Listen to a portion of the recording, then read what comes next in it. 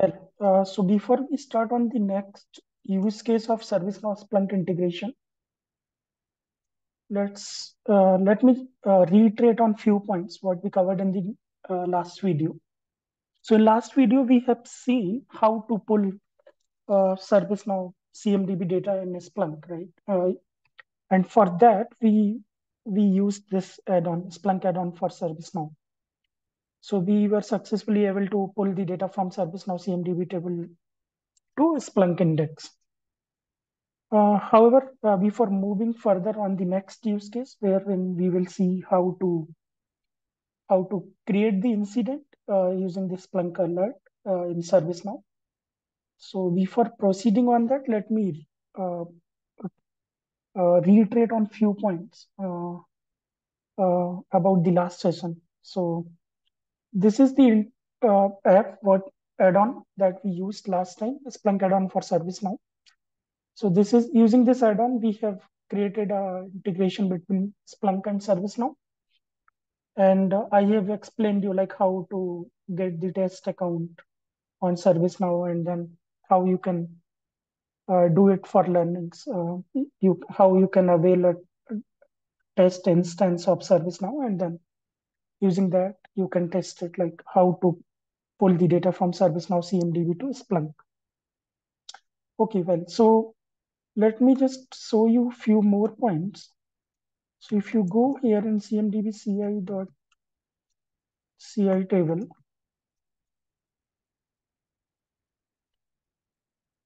so let me try to create a new input, try to pull the data here.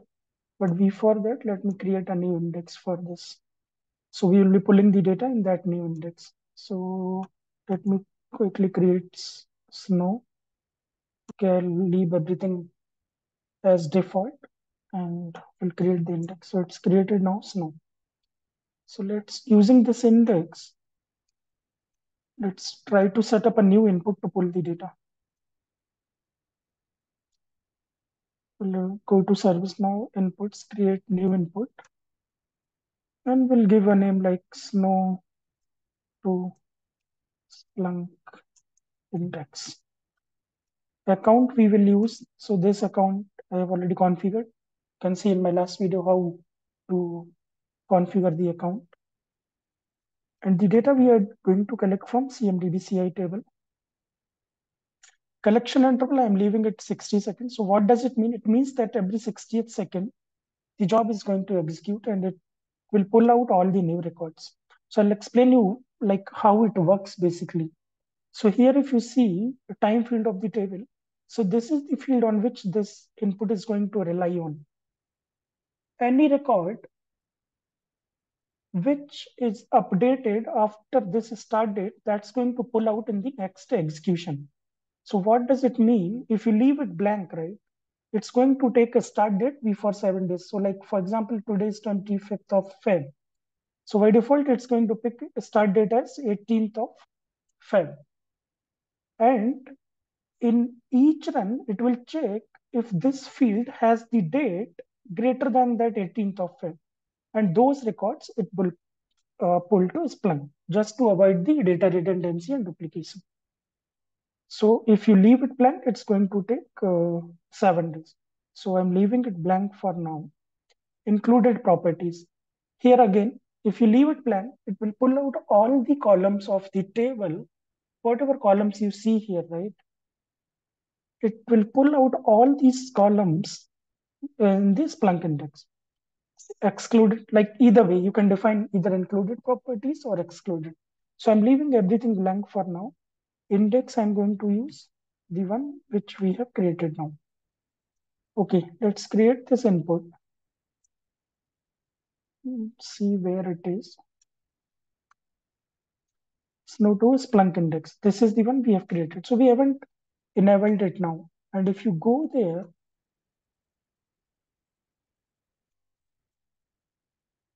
you won't see any data here, right? Because we haven't enabled the input yet. So nothing, it's blank. Okay, let's go and try to enable this input. So as soon as you enable this input, it will pick the start date. As I explained, by default, it will pick the 7 days before the current date. So today is 25th of Feb. It picked 18th of Feb. The time, the current time stamp in GMT. Because the Splunk server where it's running, that's in GMT time zone. So now this input, how it will work? It will check for all the records in this table, and it will pick only the records which have the updated date greater than this date. So this is our start date, right? So if we check if we have any record for 2024-02, let's see if we have any record. 2024-02, nothing. We don't have any record. For Jan, we have few records. So it will not pick any record. Even if you go here, if you check it, you don't see anything here, right? Despite of enabling this input. How to check that why it did not pick any logs? You can go to Splunk's internal logs, just run it for last 15 minutes, and you can check the relevant source type logs. So in our case, it's snow. So TS no ticket. I think not this one. Check for using wildcard.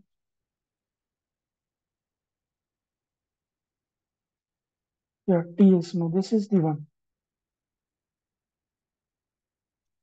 So just remove this. Okay. So if you see the logs, this is the input we created, right? Snow to Splunk index. Snow to Splunk index. This is the input. And if you see the logs here, data collection completed. It's showing completed. Got a total of 0 records. Why? Because it has that condition of updated on, right? Says updated on. So it will look out for all the records which got updated after start date. Start date is 18th of Feb because we kept it, left it blank. So by default, it picked the date before 7 days. But since you do not have any record which got updated after the 18th of Feb, it's not pulling out any data and then showing that got a total of 0 records to pull, right? So this is the point I wanted to cover it because in last video, I think I missed to uh, explain like how to check the logs, how to troubleshoot if you don't see any data from the CMDB table, and how to fix it. Even if you check now, there won't be anything, right? Because it got 0 records to pull. So how to fix it? Let's go to this input, edit it. And here, if you see, it's saying a checkpoint for this input already exists. Selecting no will reset the data connection. So what we'll do, we'll set it to no. We'll change the date to, let's pick a default, it's like 2 years back. So now it should pick all the records which have got the updated date greater than that start date. So now our start date is this, 18th of Feb 2022. So now if you go here, check the logs, data collection starts for this. It has integration ending request, refresh it. And you can see got a total of 2660 records from this endpoint. So now if you go here, you will see the logs. So it has successfully pulled the records from that table. And since we did not define anything in included properties, excluded properties, so we did not define any columns there. So it's pulling all the columns by default. So this is the point I wanted to reiterate in this video before moving on the next use case. Okay, so now I got a request what we are doing currently, we are pulling the data from Snow tables to Splunk, but I got a request to explain the other concept. Like I briefed about 2 use cases, right? Pulling the data from ServiceNow table to Splunk and then the vice versa. Creating the alerts in Splunk and then getting them uh, uh, work as an incident in ServiceNow. So now next what we'll do, we'll create a report here, alert here, and we'll see if that alert is being pushed to ServiceNow to create an incident. And for that, we will use this same connection because this configuration we have already completed, right? It's already integrated with the ServiceNow on this URL, right? So on this same URL, we'll see alerts being pushed from Splunk to ServiceNow. So for that, let's go to this, pick the incident table here, and see all the records. Currently, it has 186 alerts. I think I created one earlier, so let me disable that.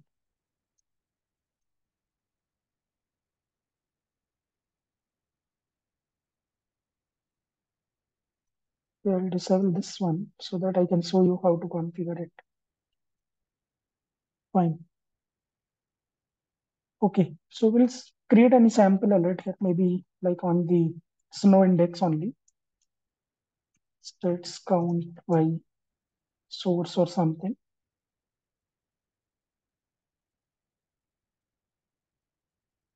Okay, it doesn't have any data in last 15 minutes. Let's run it for all time. Okay, and then I will just display. Okay, let's take host. Host is not there.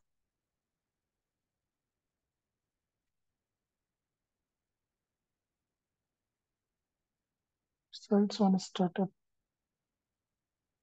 Okay.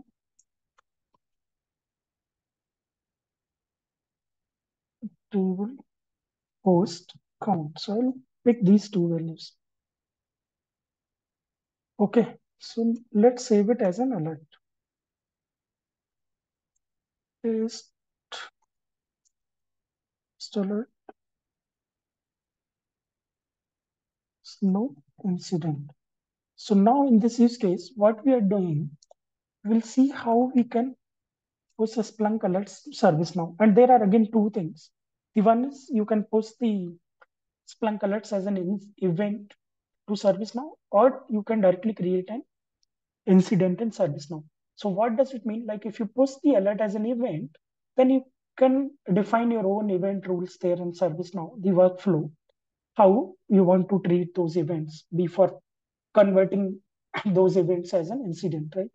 Or you can directly push the alerts as an incident in ServiceNow. So we will see how, like the other second case, where we'll see how this Splunk alert is being pushed in ServiceNow and how it creates the incident there. So let's configure it on the run schedule. So I'm configuring it to run every 15 minutes for now, but we'll change it later. So here, if you'll go to ServiceNow, right, you'll see two options, event and incident. If you push it as an event, it will not create an incident there. It will just land as an event there. And then you need to define the workflow there, event management workflow, how you want to treat those events in ServiceNow before uh, before converting those events to an incident or alerts, right? And here, the second option wherein you can push this alert as an, and it can directly create an incident in ServiceNow. So let's see this option. So we'll use this same integrations, no test. We can leave everything blank here. But here endpoint, if you see the default, it says it will be calling it will make an REST API call, but on this table, but this table does not exist there. Access, like whatever name you see here, right? This table is not there. The table here is incident because we are on the test environment. But in production, if you have that table, you can use that or you can define your own table.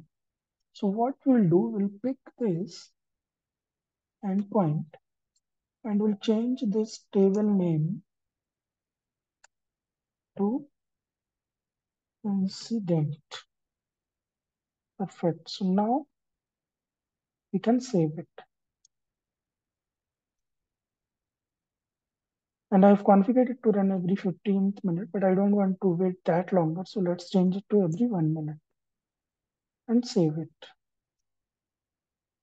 So now we should be seeing that alert coming into ServiceNow, and it will create an incident here. How to check that? So you can go to all and you can pick the incidents table here. Pick all, and you got this because this is the one we got. We did not define any sort description or anything. So this is the alert we got from Splunk. Let's make it more relevant by defining the sort description here. Let's pick the same description.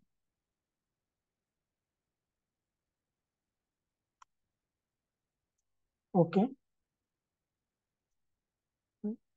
Let's close this one. Wait for its next execution. See, test alert to snow incident. So as soon as the alert is getting fired there in Splunk, it's creating an incident here. And now you can take it forward from here, like you can assign it to the relevant group. Whatever workflow you want to define, you can do that, or you can handle the tickets incidents manually here.